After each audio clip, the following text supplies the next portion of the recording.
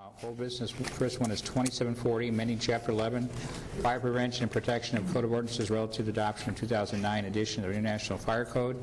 It allows a more rapid access to the property without damaging the property. This key box system greatly does that. I think that we have not duly considered all the privacy and Fourth Amendment issues that come along with having the keys of your business or to your home on the front of your property. In this day and age, to have access to everybody's apartment. Let's say a city government employee decides that they need a new Xerox copy machine. Who would be liable? Or they need a new printer or a new computer. What if a key is stolen? Now, you wouldn't think that anyone would do something like that, but we don't know. Apparently this box is going to be universal, and that's going to have everybody's apartment keys. What if someone gets murdered or raped? Will the city be liable for that? Our job is to make sure property and people remain safe. If I have a fire, I don't think I'm going to worry about the cost of the door being broken down to get into my house to put out the fire. What gives you guys the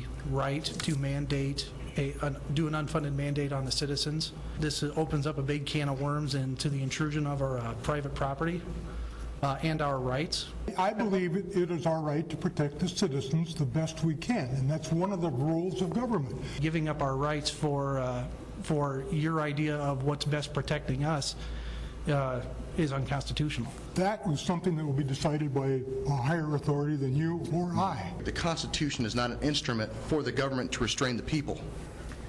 It is an instrument for the people to restrain the government. We can't eliminate all risks in life, because to have freedom, that involves risk.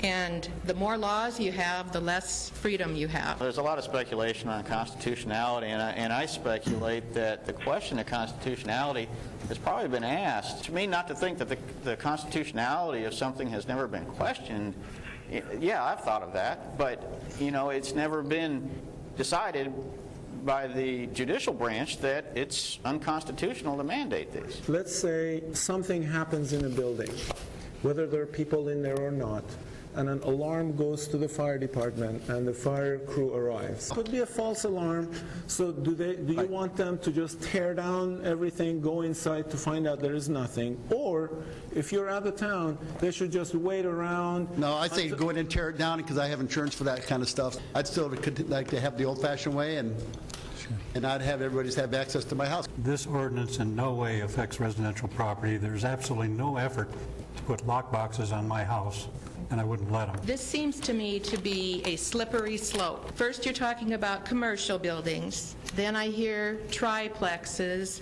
then duplexes, then it could go to single apartment dwellings, and then who's to say it would not go to residential? If you guys think that there's not more people than what's here tonight that are going to balk on this, you're wrong. I assure you, the next reading there's going to be a lot more people here.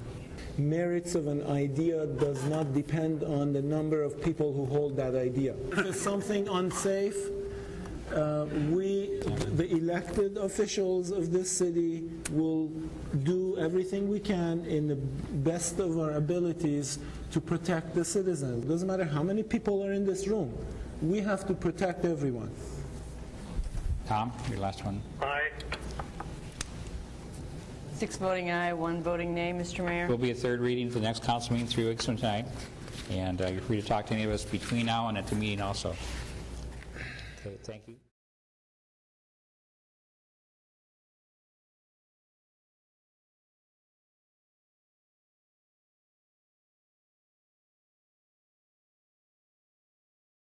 Merits of an idea does not depend on the number of people who hold that idea.